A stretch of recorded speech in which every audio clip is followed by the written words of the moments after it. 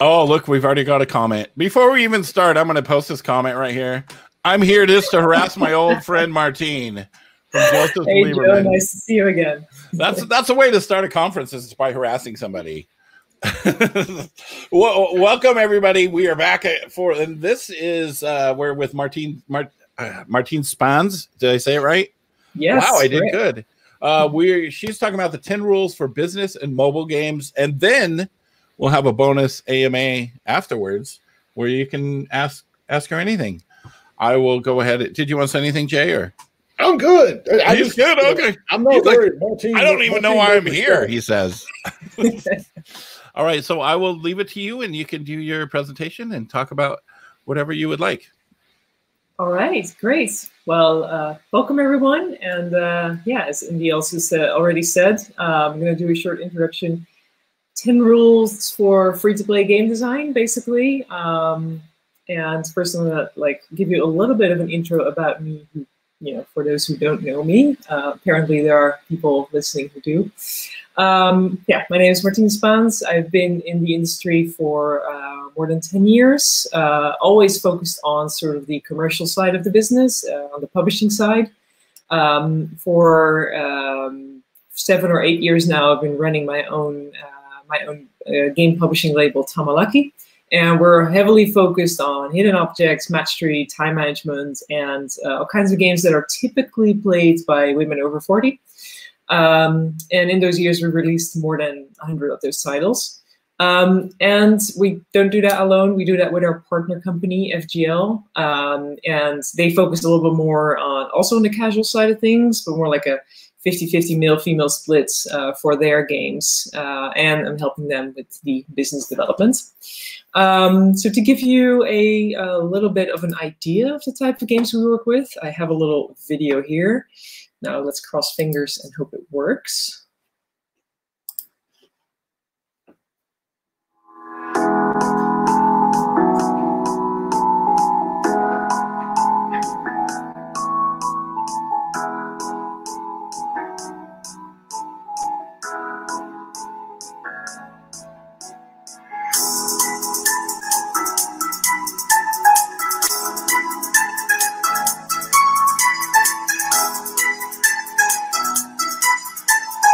Hey, Martine, you may want to turn the sound down on the game. Okay, yeah, well, the video is finished now. Oh, sorry, was it annoying, the sound? No, it was hard to hear you. Well, I wasn't saying anything. All right. Yeah, so that was just a little bit of an intro to the type of games that we do, and this was our hit game, Home Designer Blast. Most of the stats that I'm going to present here are from Home Designer Blast. Yeah, basically based on what we learned from publishing those type of games, I kind of set up 10 simple rules. By no means kind of, very, very exclusive rules, but just interesting things to keep in mind when you are designing a free-to-play game and when you're aiming for some commercial success. So, rule number 1. Retention is actually like our most important metric, the one we focus on before we focus on anything else, before we even focus on monetization. And then especially sort of the first few days, like that day 1 to day 7 is extremely important, because that's where, well, as most of you will know, you will lose 90% of your players, probably even more. So, for example, for Home Designer Blast, here are 2 situations where we, yeah, so this is like 2 sets of stats with, I think we had 3 weeks in between these 2, where we just constantly tweak the game, the level difficulty, the dialogues, just placement of the buttons, where people need to click, how many clicks. All tiny tweaks like that. And as you can see here, the day 1 only actually went up with 0.8%. Doesn't really sound like much, but if you already look at the day 7, that already led to a 1.6% the better day 7. So kind of that small gap basically only grows bigger as you further go into the retention funnel. So these tiny tweaks do matter later on. Kind of leading into point 2, day 30 retention. That is, of all the retention points, kind of the one that we pick as the most important one to sort of gauge success, where we always do kind of aim for a day 30 retention of about 4%, ideally more, of course. Most people who do turn into spenders already do so within those first 30 days. I know with some mid-core hardcore games, that's like a lot shorter. The conversion already happens in like 3 days or something. Our casual players need a little bit longer to sort of be fully convinced that this game deserves a little bit of their money. So that the day 30 is kind of really the one that we heavily focus on. And not just for the spenders, but also for the ad revenue. Because in those 30 days, there will also be a lot of ads that people watch, and that does reflect in your monetization. So here, for example, are the monetization stats of the day 7 and the day 30 split up per country. Now, in the United States, there are quite a bit of spenders in the game. But even countries where there's not a lot of spenders in the game, for example, like Brazil, Russian Federation, Turkey, even when you look at those countries, you see that the average revenue per user actually does go up significantly by just keeping them in the game and just from the fact that they watched a lot of video ads. And I'll be going into the design of video ads also a little bit later into this presentation. Interesting thing that I also want to mention is that we don't kind of stop after day 30 for paying attention. There's another game that we have live currently. It's called Roomfall, and that's like a match-3 medieval adventure game with a huge long tail, because there we even see a day 90 retention of 4%. So yeah, it's absolutely vital to kind of be tweaking the funnel, because we obviously want to keep as many players in the game as long as possible.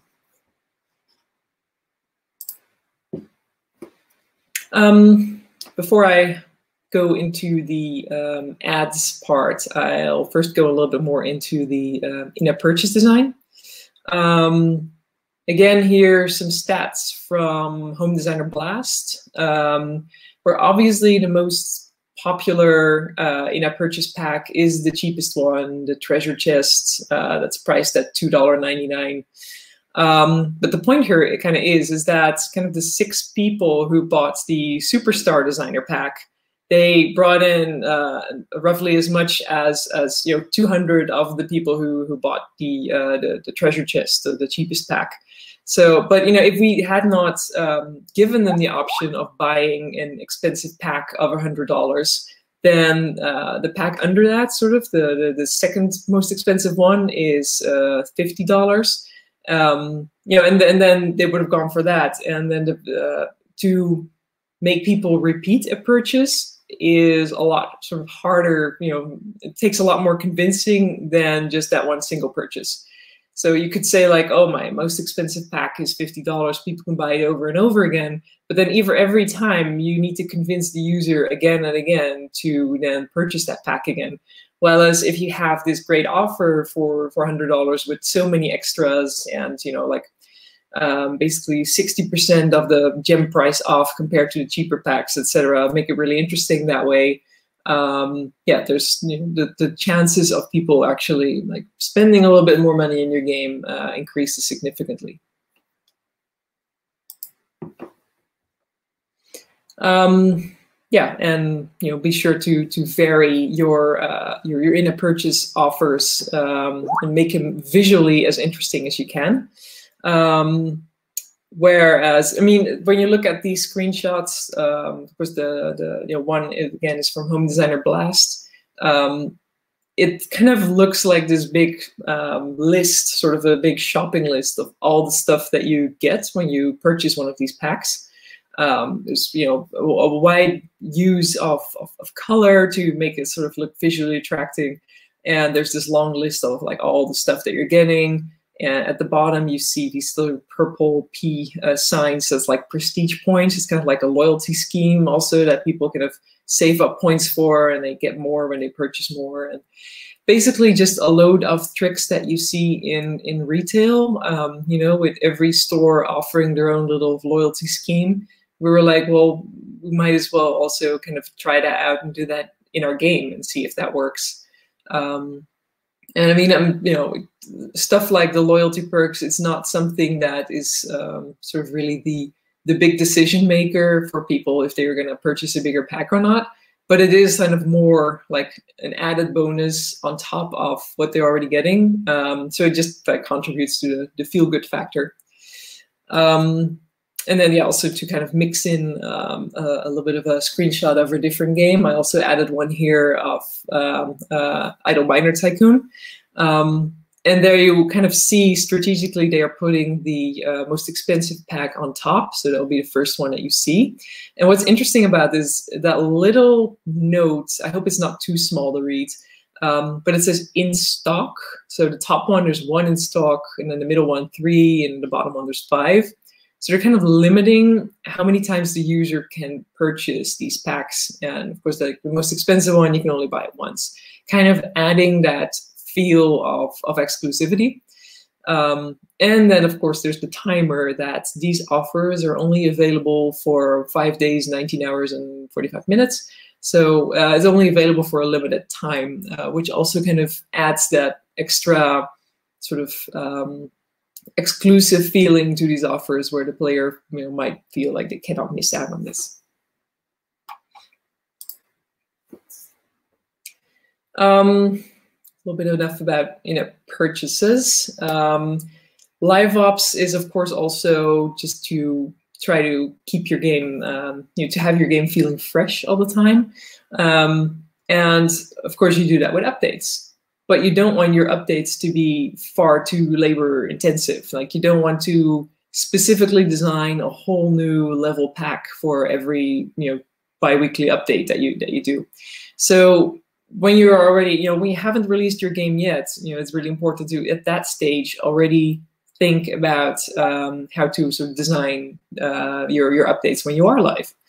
A few things that we did was, you know, a level of the day, something that is just open to everyone who, no matter where they are in the game, if they're just starting out or if they're like level 5,000, there's always a level of the day available, you know, and beat the level in 3 or less tries and get an extra coin prize, things like that. So just even when there's, you know, when people already finished all the levels there are, but there's always something fresh to log in for every day. And also players will always run out of your content way faster than you think. Per 2 weeks, we release about between 60 and 75 new levels to the game. And there's always people who finish those in like 1 or 2 days. Even though, you know, these levels are, you know, I think right now with the game we're at level 5,000 something. There's definitely not a lack of content in the game, but you know, people just like wheel through it when they're really into it. So it's like you will never. That's why I'll add it to the line here. You will never have enough content, even when you think like, well, this will surely keep people interested for like a month. They will probably finish it in a few days. So yeah, kind of more creative ways that we also implemented to kind of, you know, keep people engaged and keep them busy is a design contest. Home Designer Blast is of course not only about sort of the block blasting core gameplay, but also the meta gameplay of designing rooms. Well, the core sort of the story is that you design rooms for the clients, so it's just sort of in-game character interaction. But next to that, we also have sort of this dream home design module, and that is just like a free space where you can put in anything. You know, you can flip your furniture, make it bigger or smaller, put it, you know, move it front and back. And placement doesn't have, so furniture doesn't have this set placement, but you're kind of free to design it that way. And then a contest that runs also every 2 weeks. And the contest always have like a theme to it. The last one that we ran had a hotel at home theme. This screenshot here, this example, the Scandinavian design event. So just like to give people some of a direction of what kind of room they should design, and then kind of enter into the contest. And then there's voting rounds also to let people sort of see each other's design and engage that way. So this was also added to give people who do not necessarily have that drive to immediately blast their way to level 5,000, to give them some more something to play around with and more something to do. Because we've definitely noticed that there are people who enjoy the core gameplay, and there are people who see the core gameplay as a grind to get to the meta gameplay of the home decoration. So just kind of give both players something to do. This is a kind of a little bit more about the same points to update often and stay active. As I said, we release new level packs every 2 weeks, but we ideally update the game every week, even if it's with something small, just to kind of show the users that we're always on top of it, always active, always adding new stuff. And there's always weekly events running, so like tournaments, and of course there's like a bunch of special events that, that whole sort of cycle starts up in October with Halloween, and then Thanksgiving and Christmas and winter and Valentine, etc. So that's, just to kind of have people engage in seasonal content as well. Because we also definitely noticed that seasonal content, no matter how incredibly cheesy it might be, it's definitely, it has higher engagement rates than the usual content. So even though sometimes you have the feeling that you get sick of Christmas because absolutely every company does something about Christmas, it still sells. And also throwing in a screenshot of a different game. Here is a screenshot of Clash Royale, also like jumping in on the holiday season, the holiday theme. And what is interesting here is also that this is not actually an offer for content, but it's kind of like a teaser for new content. And obviously, like, this game is at a point where it has such a huge fan base that they can do that. But it's also interesting to think about content that way. It's like, games are not just like the core content, but also sort of the following and the community around it, and to kind of build up the excitement for it that way.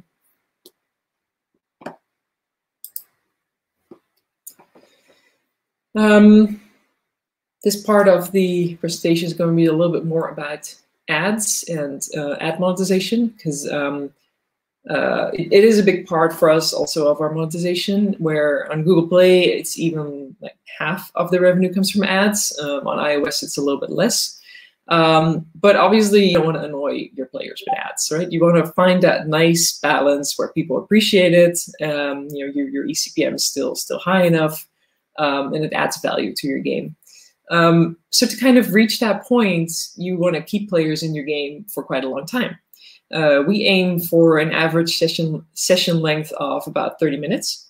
We have a Wheel of Fortune element in the game here that can only be spun every 10 minutes. And every 5 spins, the user gets like another small gem bonus on top of it as an extra reward for doing the Wheel of Fortune.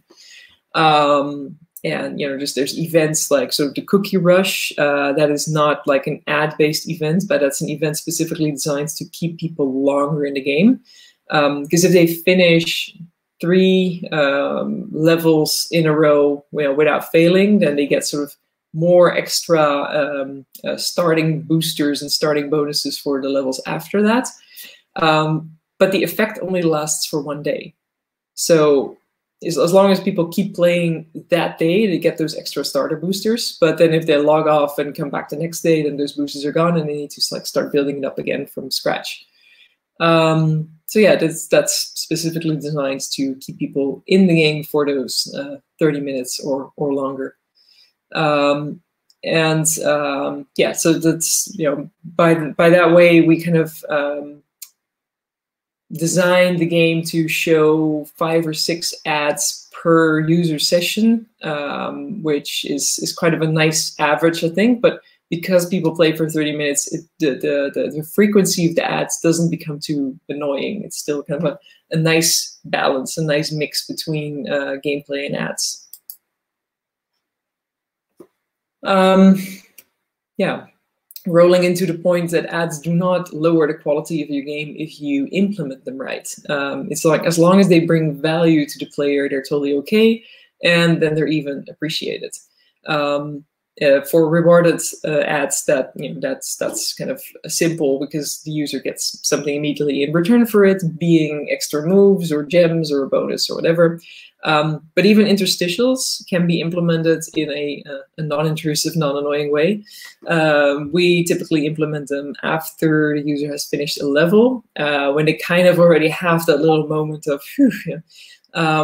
And they kind of, their attention span, their attention sort of relaxes a little, sort of, how to say it.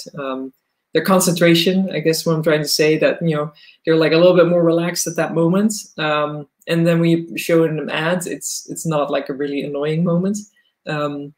We also do not show that ad if the user failed the level, only if they succeeded it and they're like in that sort of good vibe space. Plus, interstitials are always skippable after 5 seconds. So, even if they absolutely hate ads, it's only a short sort of experience for that. Obviously, we A/B tested stuff like this. We did not see a drop in session length or user rating or anything when we added these placements. The rewarded and the interstitials, there was not a drop in any of those metrics. But it does provide a nice additional revenue stream. Most of our ad revenue is from rewarded videos. I'd say about 70% of our ad revenue is from rewarded videos. But yeah, the other 30% from interstitials. That, of course, that's a nice extra. Wouldn't want to sort of miss that.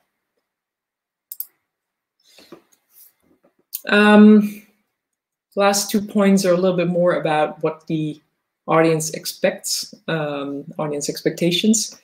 And there's 2 examples here where, in hindsight, I think we kind of didn't get it all that right with the art style. So on the left, there's a hidden object game, which was kind of in a cartoony way, cartoony style. Like sort of cartoon characters and all these sort of light and bright hand-drawn scenes. And it doesn't look like a hidden object game in the way that people are used to hidden object games. People are used to sort of these, the ones that you see all the time on like Big Fish games and all these sort of dark, mysterious detective theme things. And that's what people sort of came to expect from that theme. And then when we put out this sort of light and bright, funny cartoon game, I mean, it was a good game, but I don't think that it kind of hit the right notes in terms of expectations. Even though the name literally says like hidden object. But so that's kind of also one lesson that we learned, that even if you want to sort of change the market that way, then don't go too radical about it.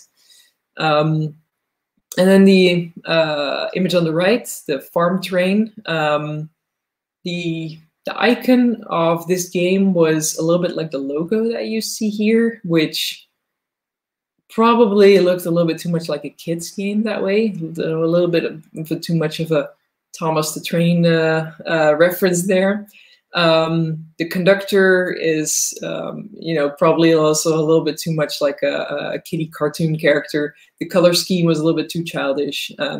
Even though the gameplay in this game was actually quite challenging. It's like this sort of Tetris kind of game where you have to fill the train wagons with all these crates of fruits and vegetables in the right way.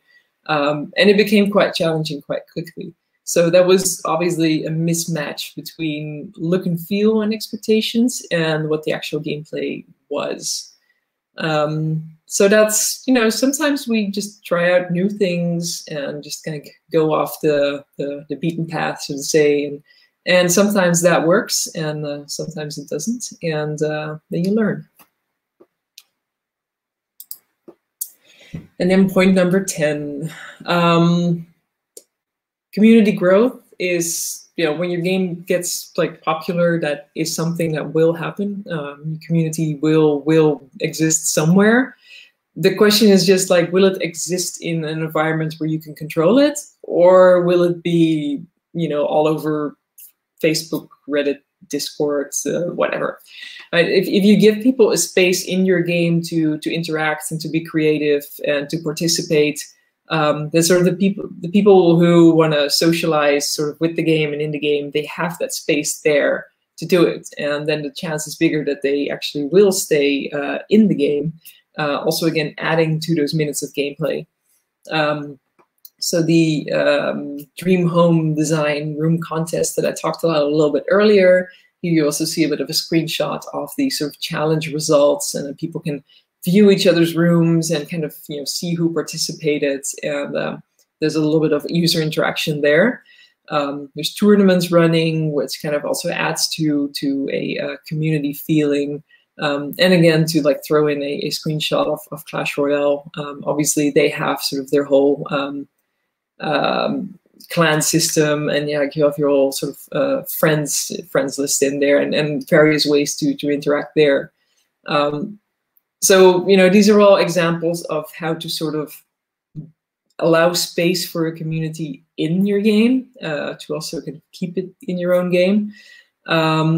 And if something like this is not provided, and you do have your loyal fans, then they will just find a space elsewhere to post about it, and then that space is not necessarily in your control.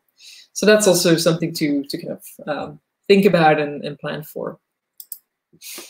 So those were kind of my 10 basic guidelines, and I think 10 important things to kind of keep in mind when you specifically sort of for free-to-play commercial game design.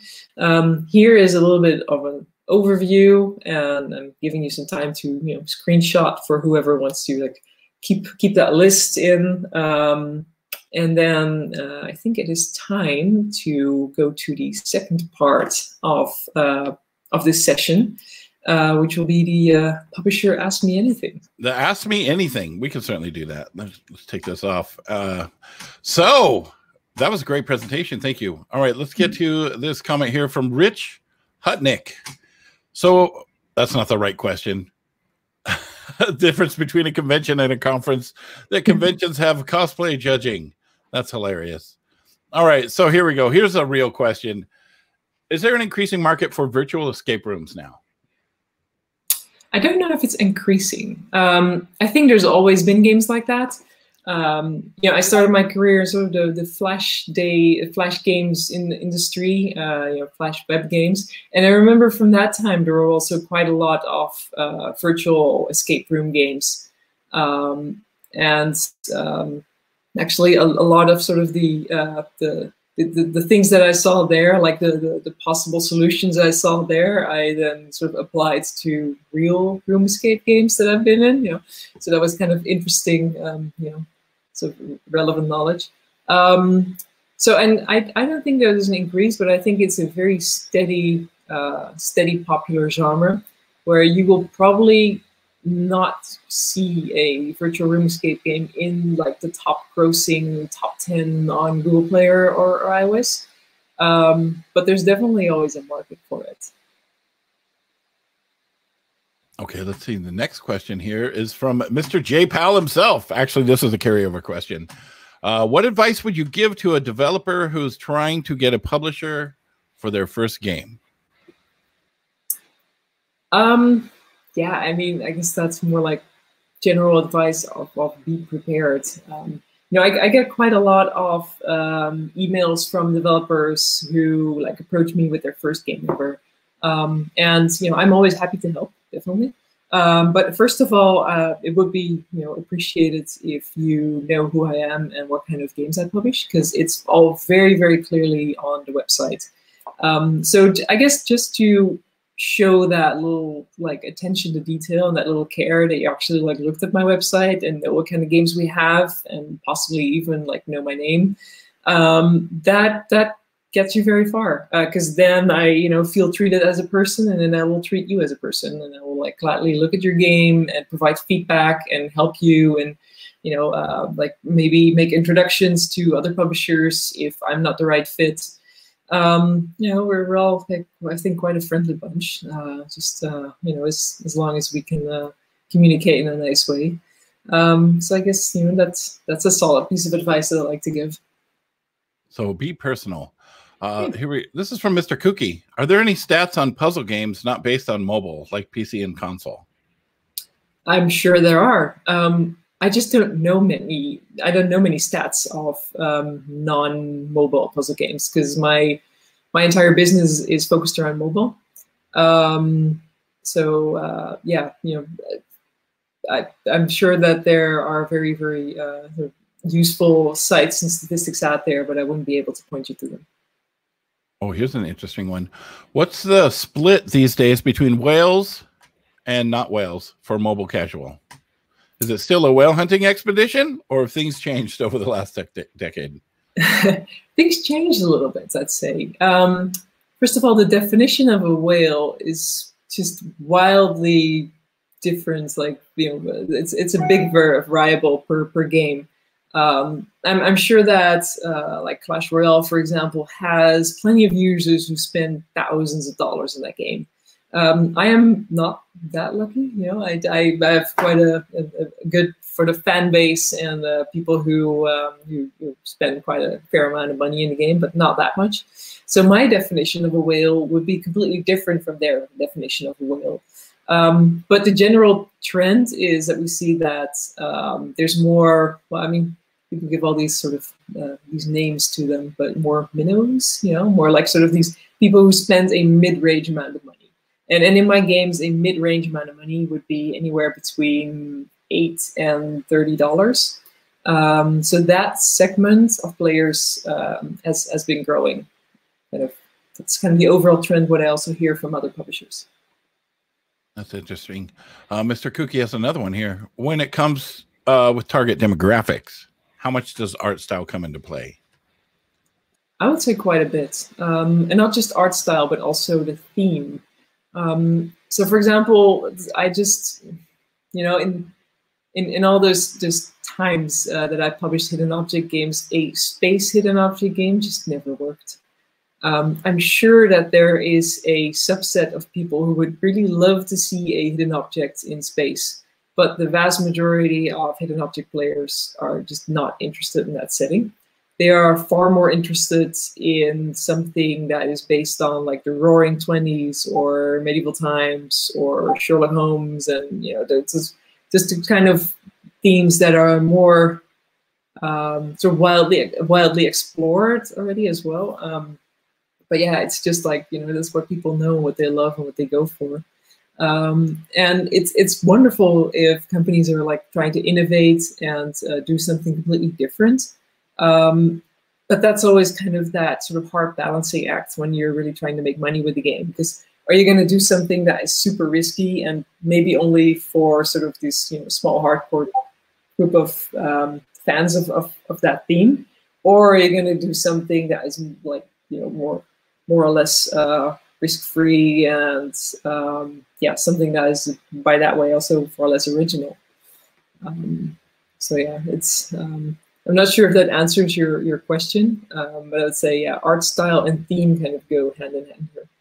Well, it's kind of like if you are, target demographic is kids, you're not going to have like skulls and blood and monsters. You know what I mean? Right, it's going to be like cutesy and whatever. Exactly. And then there's also the fact that even if you would try to do that, then Apple and Google wouldn't even allow you to target that demographic. Because there's always this questionnaire that you need to fill in for the age rating. And then if you say like, oh yeah, there's gore and Nazis in my game, then obviously it's not going to get like the PEGI 3+ rating. All right, let's see. Oh, here's a good one. Can you talk more about the feel-good feeling you mentioned when clicking on offers? Yeah, I think it's referring to the in-app purchase offers. Yeah, it's kind of that, let's say it, sort of that bonus feeling where, I mean, obviously what the payer is playing for is what they're getting. So they kind of already know what they're buying. But we kind of sort of try to design the offers in a way that it kind of looks like they are getting more treats and more bonuses.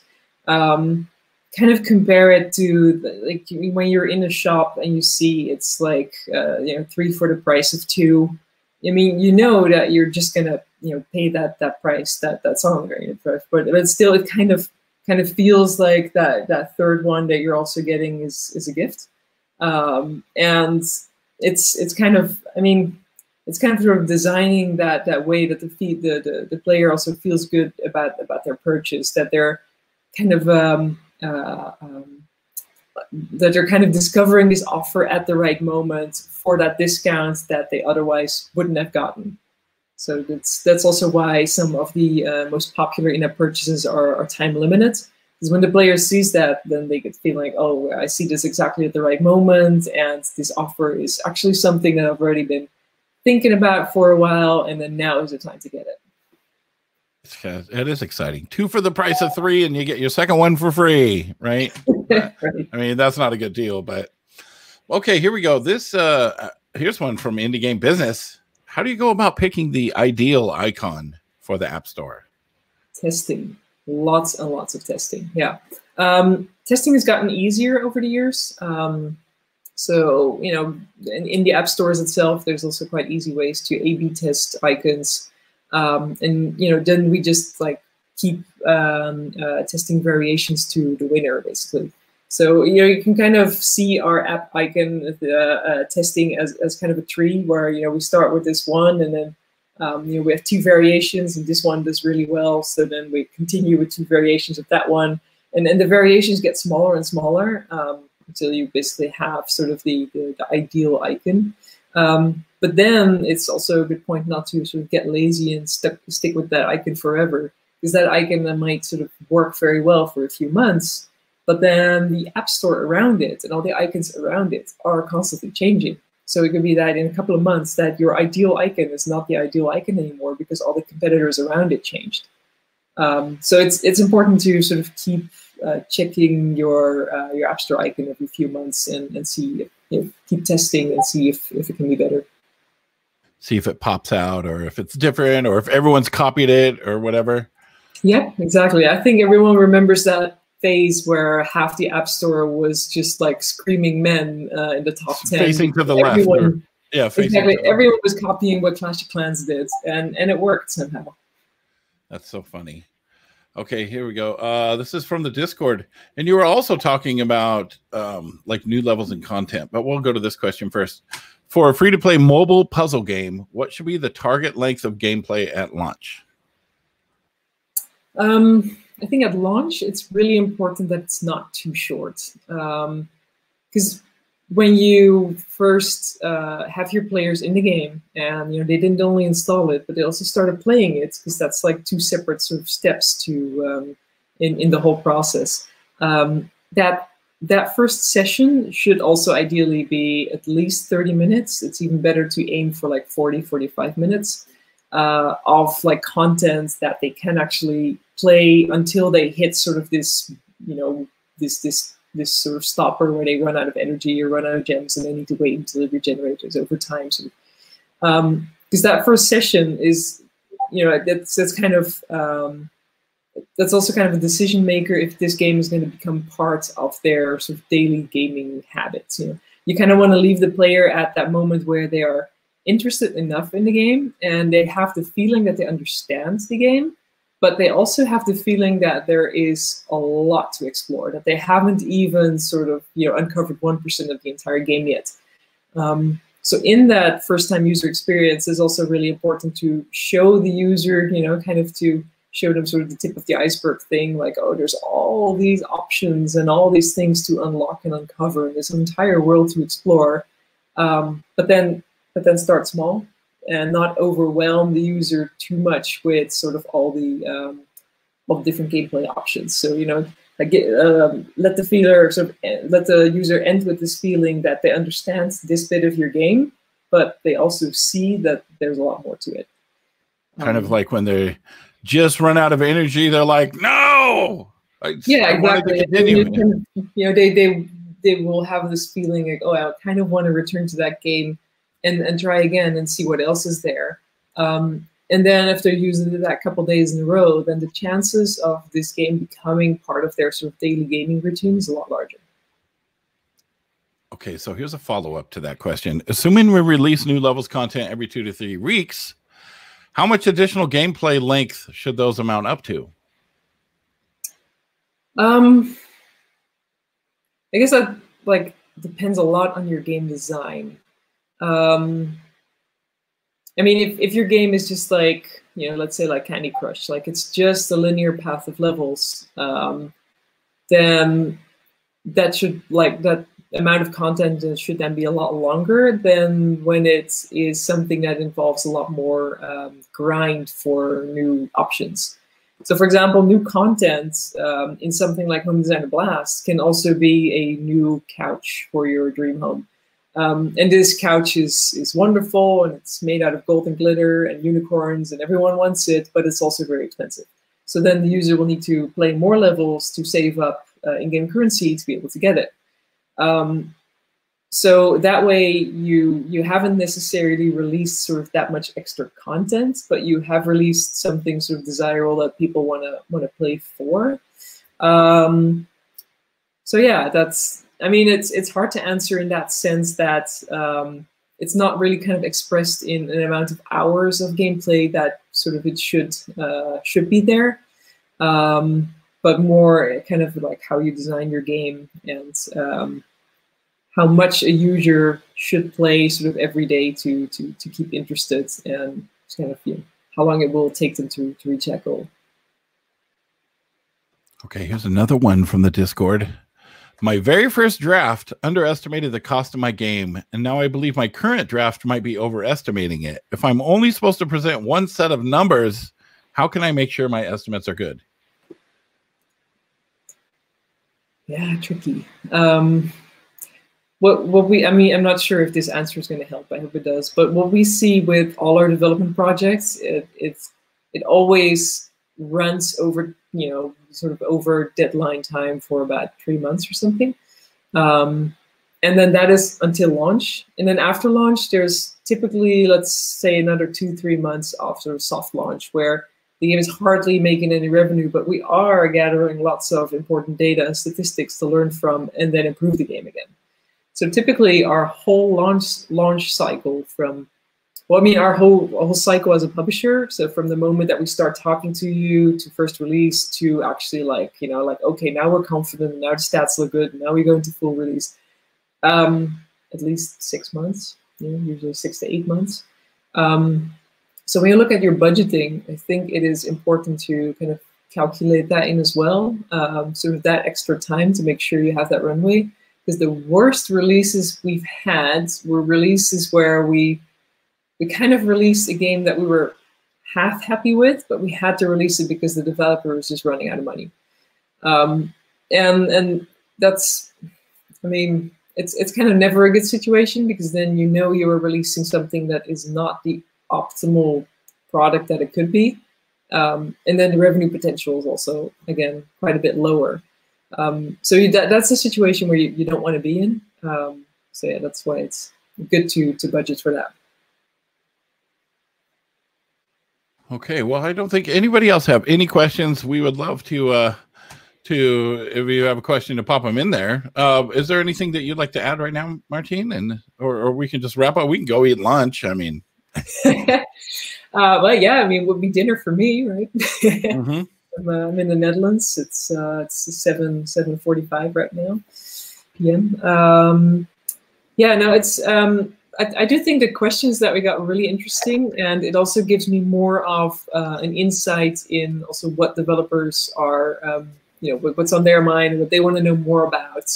So thank you for all the good questions, and that's also something that I can kind of keep in mind when I'm designing my next talk for perhaps the next virtual conference. Oh, here we've got a good question. Can I rely on a third party for ASO?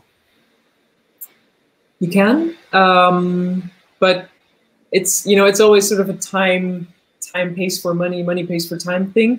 It's something that you also can do on your own if you have a small budget and lots of time.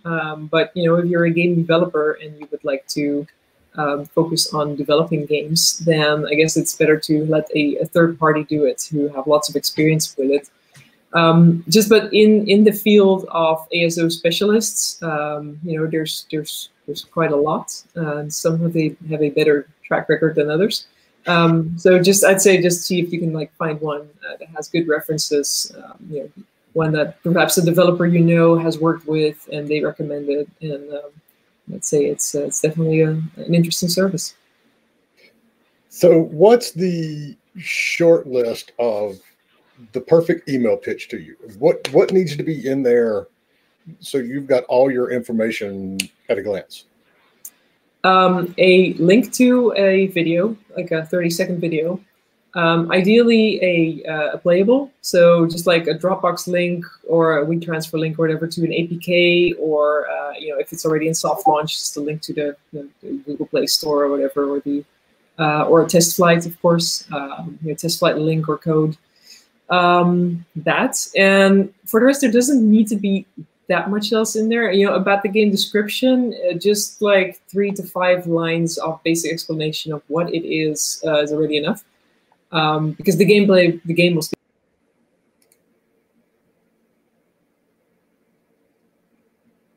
Oh, wait, we lost Martine.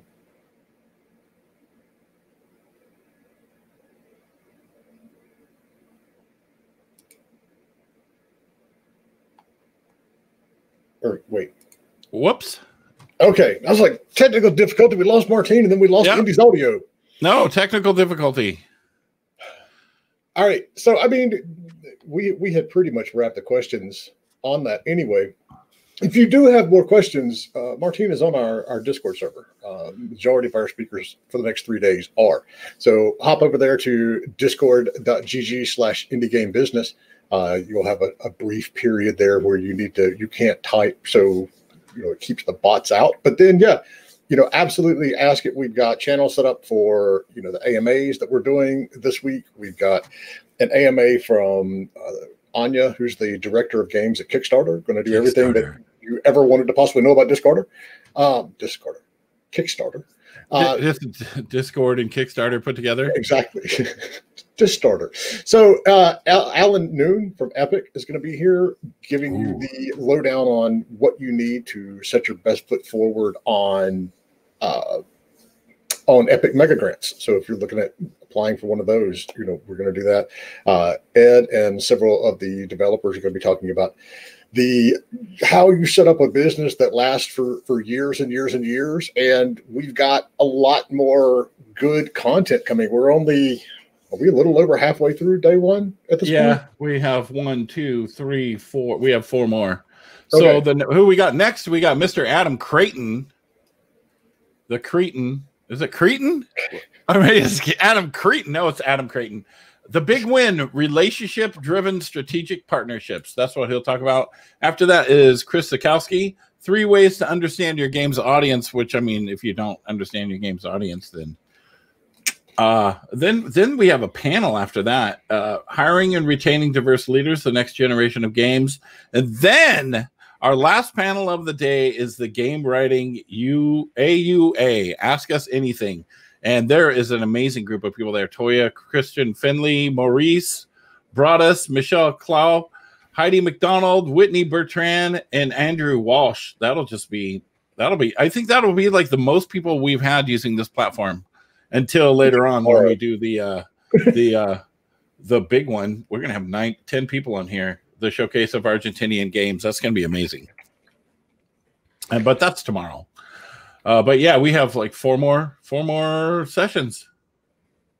All right. So Indy and I are going to take a quick break, 10 minutes. Yeah. Back. Make sure you follow us wherever you are, because all these sessions are different. We're not doing one gigantic continuous stream.